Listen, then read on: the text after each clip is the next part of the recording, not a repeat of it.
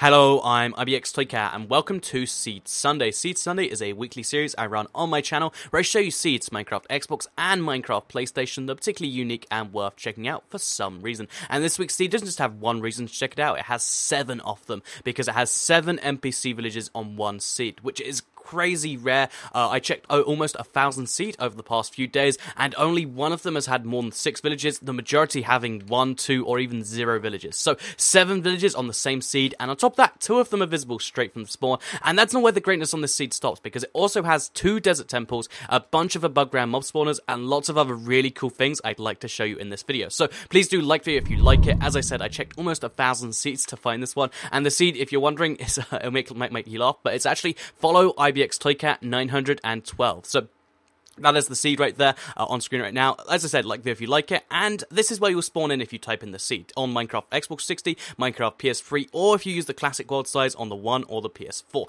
So with that said, it's a pretty nice spawn because if you look around, it's plains biome, so you can get some pigs, get some sheep, and even find yourself some horses if you'd like to tame a horse, get that done nice and early. But it's a really nice spawn because it also lets you see 2 NPC villages right from the bat. The first one, if you want to head behind yourself towards the south of the map, is a pretty nice one to head towards. It has lots of wheat, lots of potatoes, and it means you can get yourself some free food, get yourself some free potatoes, and also get yourself, some free emeralds if you trade that wheat back to the villagers. It's a pretty nice village here. It has a priest, it has a lot of other cool stuff you might like, and yeah, it's also next to a big spruce tree place, just in case that's your thing. If it is your thing, if you like snow biomes, one thing that might be worth your time is heading back to the spawn and heading back over to here before you go to the second village, because this is an icy lake right here, and icy lakes are perfect for building on because hostile mobs can't spawn on icy lakes, meaning that if you were to build a house right in the middle of this place, not only would it look really cool being built directly on top of ice, but mobs wouldn't be able to spawn anywhere that wasn't land. So if you just lit up the land around the area, you could have like a really cool house done that way. That's just one of the ideas you can do with the seed.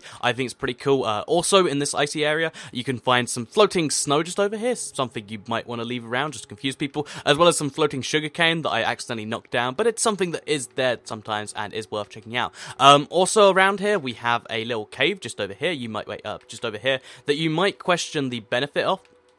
So these corners just here, just to the right of the spawn, you might question the usefulness of this cave, but if you head into the cave, it's actually an abandoned mine shaft right, from the, above the spawn right there. I mean, you can get here within literally 40 seconds of joining the world. I think it's a pretty cool thing you can do, and of course there's a bunch of things you can explore this place for, but, right now isn't the time to show you that stuff, but if you want to find some cool stuff right from the spawn, here's where you have to go to do that. So on top of having a really nice icy lake and an NPC village, of course there is the second NPC village near the spawn, which is actually a sand village, or a desert village, depending on how you want to call it, and this one also has its own, little temple thing here, which means you can get one of these villages, and these offer you trades which have, like the enchantments on them, like you see here, but they also offer you trades which have cool things like IF Enders, like, glowstone, and there's a bunch of cool things you can get earlier on in the game than you probably should do by trading with those priests. So that's why the priests are great, that's why this whole area is great, and this is the second NPC village. The other reason that this area is great is the well in the middle. So kind of like on the Pocket Edition, where beneath the wells you'll find, the strongholds. This is actually, wait, I think it's one of the other blocks here.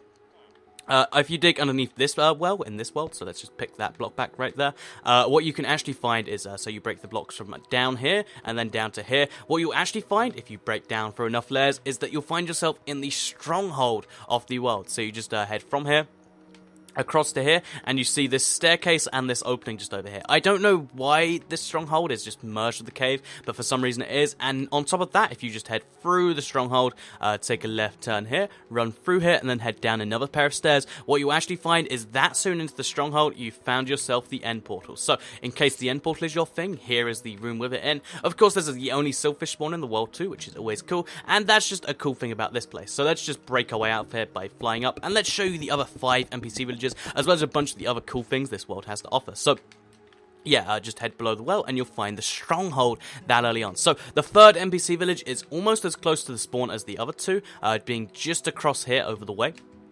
So if you look on the map, it's very close to the south, and here is the third NPC village, as you can see.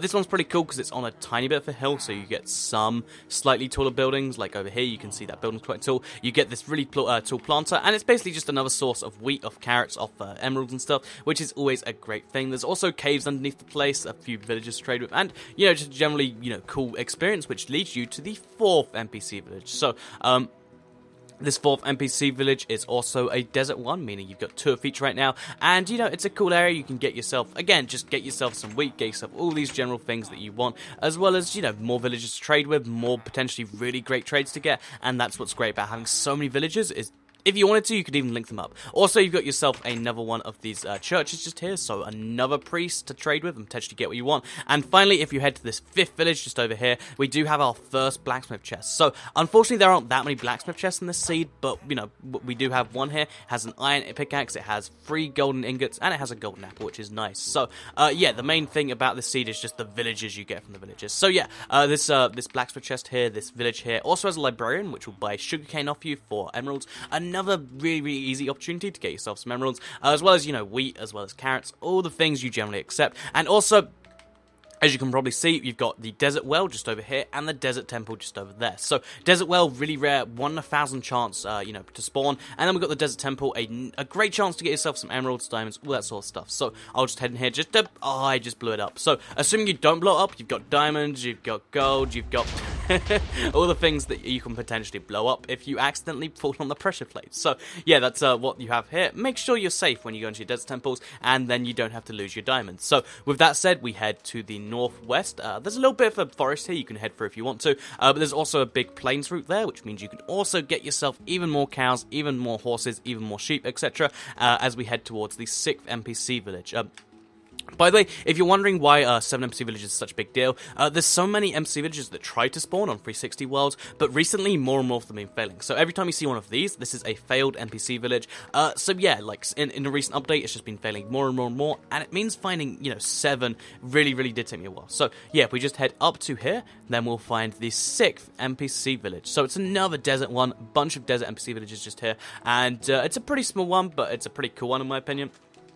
Because, you know, even more opportunities to get the food. It has a butcher just here, which is nice. It has a priest. It has all the professions, even though it's such a small village. And that's why it's one of my favorites. I like unique villages. And it also has this thing just here, which is a good way to trap villagers in if you want to do that. And just, you know, look at them, say, ha, you can't get out, but I can. So that's what's also on offer here. Finally, you probably saw it before, but the 7th NPC village is way up here in the north. Another priest. Again, these aren't meant to be spawning in every village. They're meant to be like a 40-30% chance. But we have them in almost every village here, meaning you get so many priests offering you so many things, not always just redstone in this case. We also have this village here, which is pretty cool because you get the house that's like that tall, for instance. I think over here somewhere we've got a planter that's pretty tall. Just another pretty cool village, and it's very, very close to the edge of the map. So if you ever expanded your world, you could totally just, you know, expand this with it and make a really cool pathway going wherever you wanted to, really. So that's what the north of the world offered. That's what the 7th NPC village offers. And hopefully, you know, all these villages are cool to you. If you really wanted to go crazy, you could combine them all, but that's just one of the offers. But as I said before, this villages aren't the only place this seed is awesome, because it also has a bunch of other cool things. So, for instance, next to this village over here, you know, the one I quite liked, those corners just over here, if you head down at these corners, you'll end up in a spider spawner. So, the spider spawner, of course, gives you a name tag, of course, gives you a saddle, all the things you expect, and also some XP if you want to just break the spawner, but it also has, if you head further down the cave, access to a pretty cool ravine. So, just heading down a little bit next to the village gives you a spider spawner and a ravine, which has gold over there, has lava water everywhere, and just a pretty cool place to explore if that's your sort of thing, as you can see. It's a pretty big ravine. I'm always a big fan of seeing that. So if we are to head out of this place and into another place, let's just break up again. It saves a lot of time. We'll show you the rest of the seeds. So I mentioned there was 2 desert temples before. If we head over towards there, you can see there is one there. But on the way, you can actually see there are 2 zombie spawners very close together, both at the surface, which is really cool in my opinion. This first one over here, inside the chest, has a golden apple, which is super, super rare. It used to be really common in a previous update, but they made it super, super rare again. It has 13, it has another name tag, horse armor, and then this one, of course, has just, you know, lots and lots of iron, some cat, and another name tag. So, free stuff, literally, you don't even have to go underground in case that's something you don't like. And then also over here, you got yourself some more iron, you get yourself a saddle, some horse armor, just really great stuff for literally nothing, and also free XP if you break the spawner, just over there if you want to, which isn't a very smart idea, but you can do it if you feel like, you know, being like me. And also, you can head to this final desert temple just over here. Really great place to potentially find yourself some diamonds, and just in case you broke the first one by accident, it's a way to not have that happen. And apparently it's not. The game just loves proving me wrong.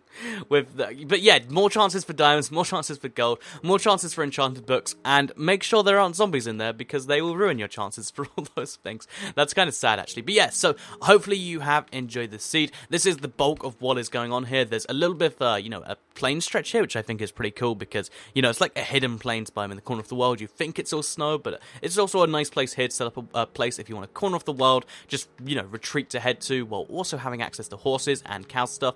I think this place is great. There's a failed NPC village just over here, the desert well you see all the time, and yeah, not desert well, just a regular well. And yeah, I really like this seed. 7 NPC villages took me a very long time to find, but it's also a very nice seed otherwise, with the icy lake, with the cool stronghold, the abandoned mineshaft right next to the spawn, and just all these other cool things. Hopefully one of those things piqued your interest. If it did, please do like the video if you let me know. Share it if you really liked it, and subscribe if you're new around here. I do Seed Sunday every single week, as you can probably guess from the fact that it's called Seed Sunday, and I also do a bunch of other cool videos that if you play Minecraft console, I'm sure you'll like. Thank you for watching the video, and I'll see you all in the next one.